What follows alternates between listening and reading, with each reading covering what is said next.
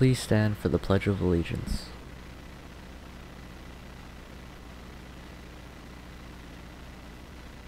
I pledge allegiance to the flag of the United States of America and to the republic for which it stands, one nation, under God, indivisible, with liberty and justice for all. Hey DP! Today we're talking about Beauty and the Beast, vaccine clinic, yearbooks, and clubs today. So let's get started. I'm Becca. And I'm Mia. This is DP News. And it starts now.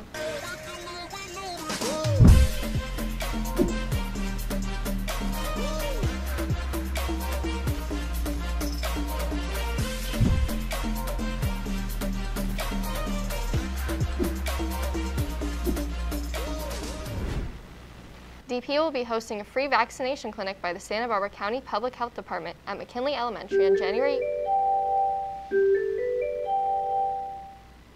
8th or Saturday from 9 a.m. to 12 p.m. This will include all vaccination and booster shots for everyone ages 5 and older. The Scholarship Foundation of Santa Barbara informational session will be held this Saturday from 2:30 to 3:30. The session will be on Zoom. There's been a shortage of male students in the Beauty and the Beast show. Rehearsals have already begun, so if you are interested, reach out to Mr. Sayer.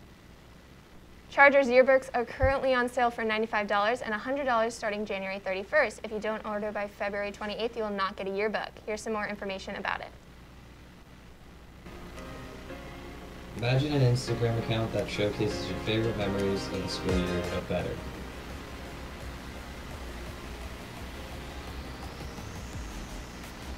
The solution to your boredom and need for nostalgia.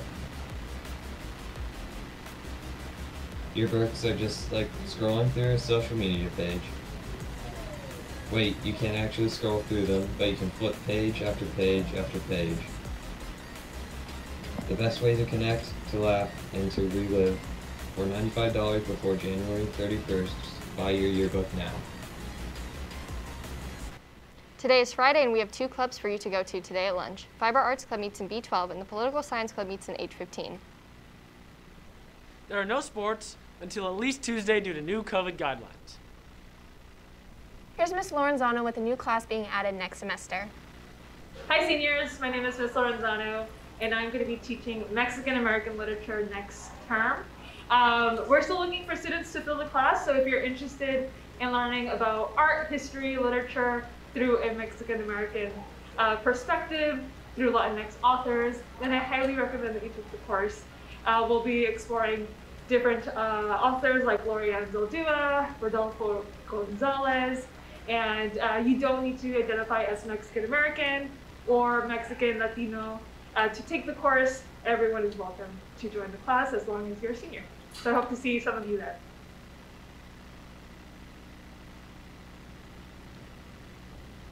Here's Mr. Gomez with another class being added.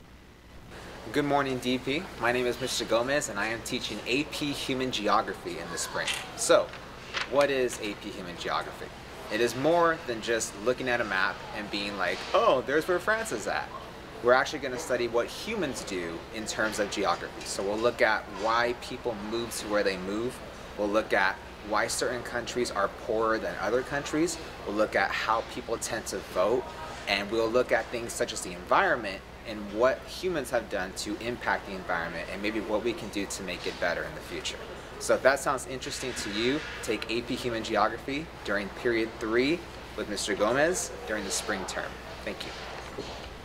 Seniors, an important message will be sent out at the end of second period, so make sure you have your student score notifications on. SB Unified's goal is to keep us students in school and not going back online. In order to do this, they have updated some new mask rules, such as wearing masks inside and outside unless eating. They also encourage eating just outdoors. Well, that's all for today, Chargers. Today we're going to finish the show a little differently by showing you the new school promo, which was first shown to the incoming 9th graders. It was created by Connor Dolan, Gabriel Castleman, Owen Rock, and Ryan Orozco.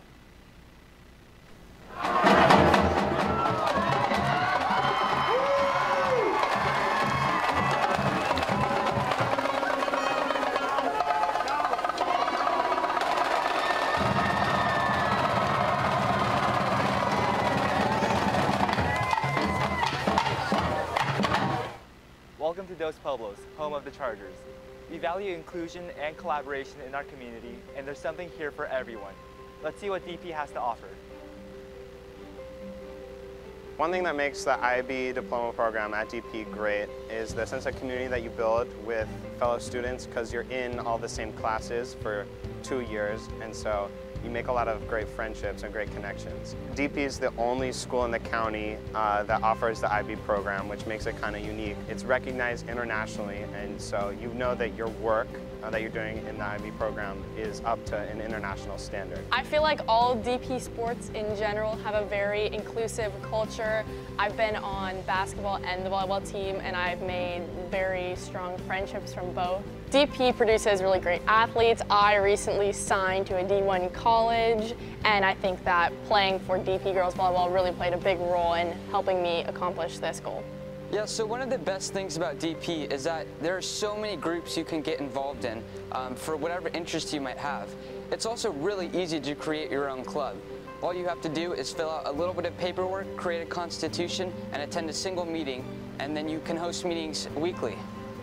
I feel like the Engineering Academy has given me a lot of opportunities to learn a lot of different stuff, from learning how to work on actual machines to being able to talk to people, like people skills. The Engineering Academy just recently got a large grant in addition to their own fundraising to build a really, really nice new building that isn't just for engineering students, but for the entire community as well. Last year's DP theater program, Pippin, actually took a new approach with multimedia resources, and with COVID restrictions, they implemented pre-recorded and live action events, which took a new idea of how theater can be looked at. The fall show, Love and Information, we actually got to, as a cast, think about what scenes would look like and create a whole new show with our minds. As a student in DP Media, you have the opportunity to be a part of an untraditional classroom environment in which you have many additional learning opportunities. You can become a student leader in the classroom, as well as improving your communication, collaboration, and time management skills. As a counselor, I enjoy the fact that students really get an opportunity to take a lot of different types of classes, that it's really about individualizing the levels of their classes. We obviously want our students to be challenged academically, but we also want them to have exposure to a lot of different kinds of programs, hopefully to help them make some decisions on their future, whether that means going to college or going into the field of work or some kind of vocational training. But that's what actually we're all about.